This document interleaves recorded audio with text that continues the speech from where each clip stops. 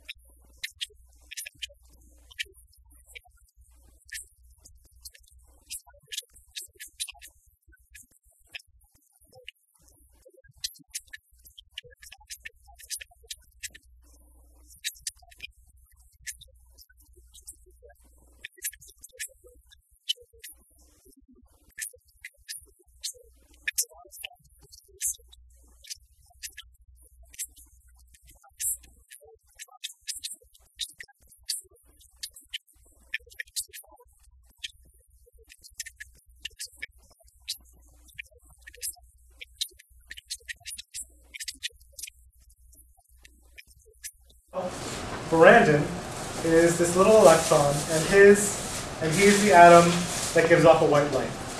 And he's going to jump up with a quantum energy onto this energy level from the ground state, off the ground, to an excited state. So you can jump onto that.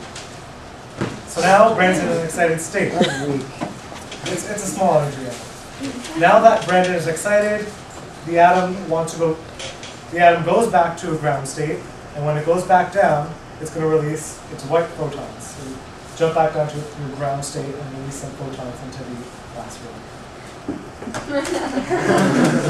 No, but you're only support in the chemistry program, because a lot of the students that have completed earth science and living environment took the Regents exam and were quite successful because they just excelled in the course, and the course was a little different than chemistry in its rigor and its course requirements.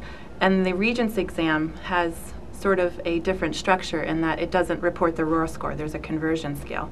So when students move on to chemistry, some of the students have a little bit more difficulty, experiencing success on some of the high stakes exams. So we noticed a need for another layer of support in addition to what the teachers can offer the students. Can you talk about what the responsibilities and the role of the teaching assistants are?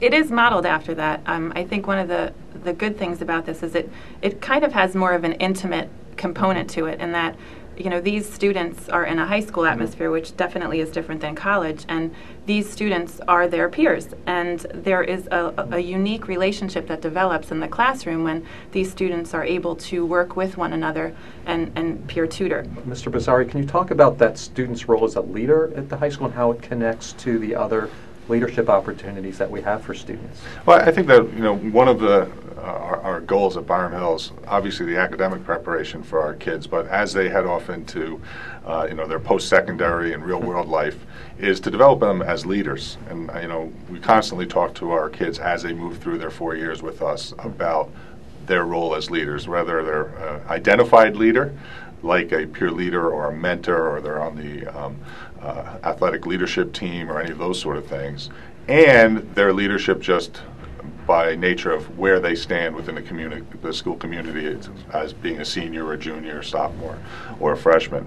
And this is an interesting case because it's really an academic leadership group who've taken on a responsibility and embraced a responsibility to help educate their peers. And it's an incredible exercise to watch, the dynamic between our TAs and the students they work with, and our TAs and the teachers who they work with. With a limited number of periods in a day, how do these students fit it in their schedule, and what's the incentive for a student to be a teaching assistant?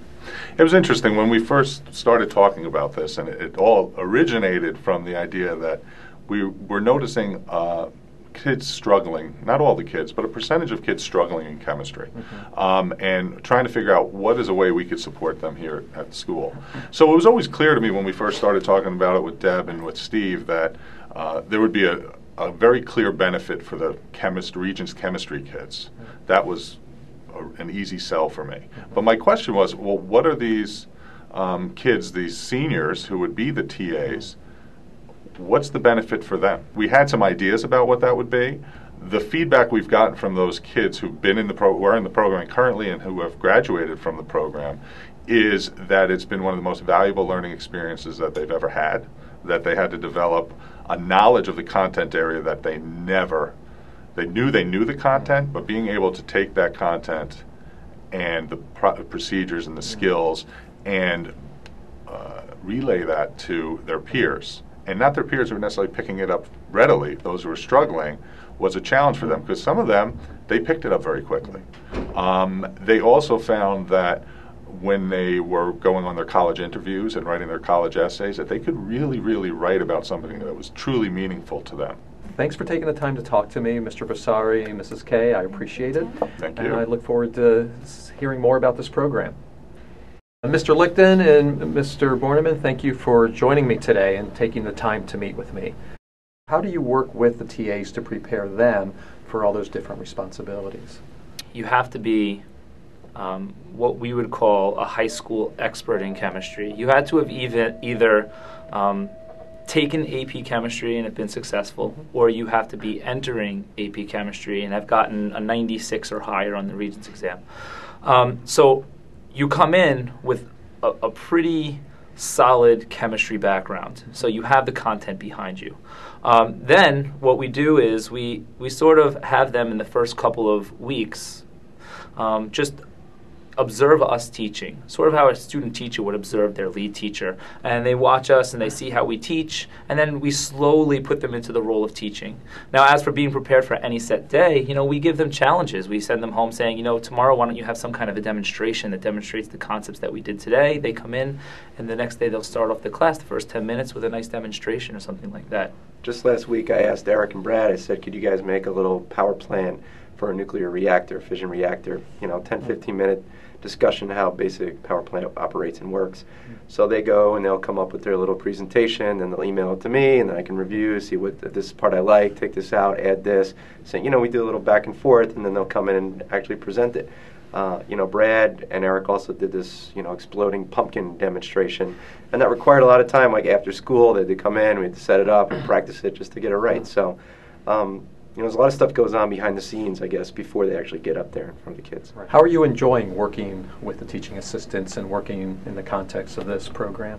The best ways to learn is to teach. So that's, the TAs are getting that experience of being able to teach the subject. And it puts, by reflecting on the subject while you teach it, you put a lot of pieces together. And just seeing how they can put the chemistry together a little differently as they're teaching it is amazing.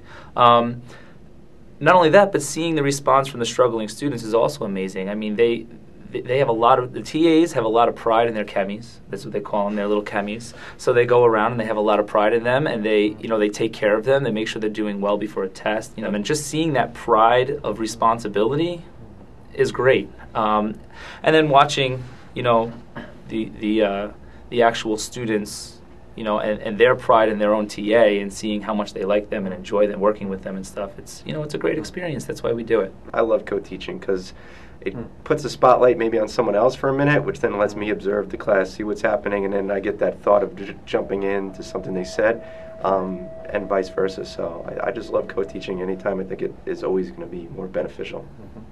Well, it's so exciting to hear you talk about the pride in this program and the pride the students have in helping the chemis. You've created a terrific program, and thank you for your time. Thanks for talking to me.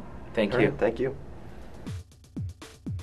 They helped me because when my teacher wasn't available, they were available for me, and they were sort of similar to I am because they're similar in age, and I could sort of talk to them on a personal level, like saying I'm struggling and stuff like that. With a teacher, I don't really want to say I'm struggling because he's teaching the course, so he might think it's his fault. But with a chem TA, I can sort of have a connection, and they could actually help me, and they could help me do better in the class. All the TAs came together, and on Saturdays and Sunday mornings, they would have review sessions at the library, and they'd make us packets and then give it to us during class. And then if you got the packet done, they go over the answers, the ones you got wrong. So when the teachers weren't available to help me, I could always go to the TAs, and they would always be there and be able to help me with the questions that I had.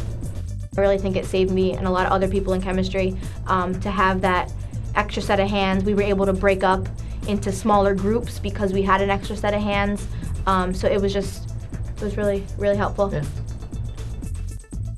When I've done collaborative work in college so far, I have been much more open-minded to the way people approach problems, and you have to really think about 5, 6, 7 ways of how someone would approach a chemistry problem in our program.